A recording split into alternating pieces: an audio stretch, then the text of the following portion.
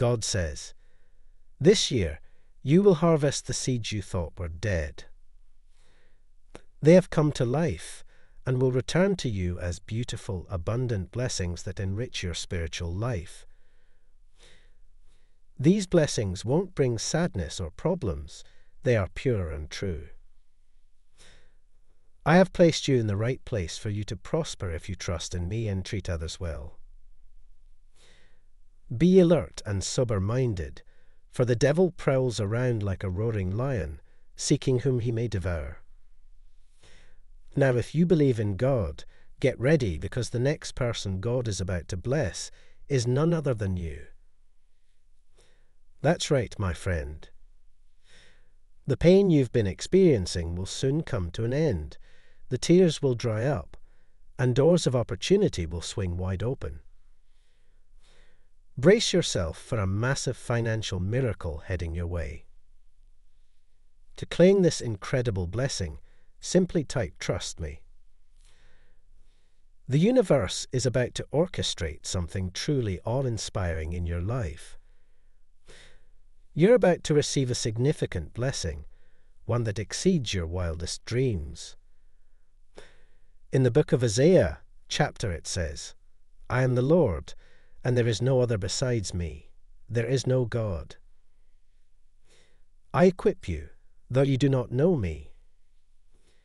This means that God is the one and only. There is no one like him.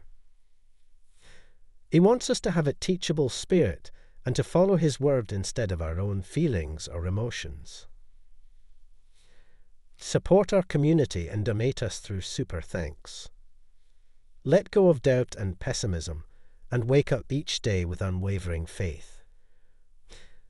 Miracles and wonders are possible if you believe. But remember, this is not a game, luck, or magic. It's about faith in my holy word, which is always fulfilled in perfect timing according to my will.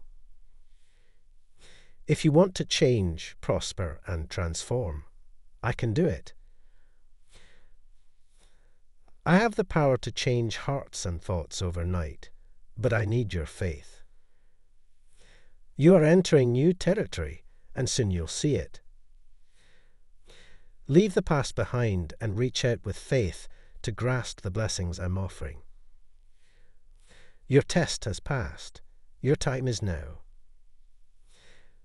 Beautiful miracles are on the horizon for you and your family. We should submit to his will and ask Jesus to help us overcome doubts and disobedience. Sometimes we may struggle because we don't fully understand God's plan for us. In those moments, we can pray for the Holy Spirit to strengthen our faith and help us overcome temptations and emotions. We should trust that whatever God asks of us will work out for our good, as mentioned in James. It's easy to fall into the trap of becoming too comfortable in our faith. We shouldn't be satisfied with a lukewarm, complacent attitude towards God. Instead, we should always be grateful and thankful for his blessings. Even the basic things like health, food, and shelter are gifts from God that we often take for granted. We should never forget the depth of God's love for us, as shown in John, where he sacrificed his Son, Jesus, for our eternal life. Support our community and donate us through Super Thanks.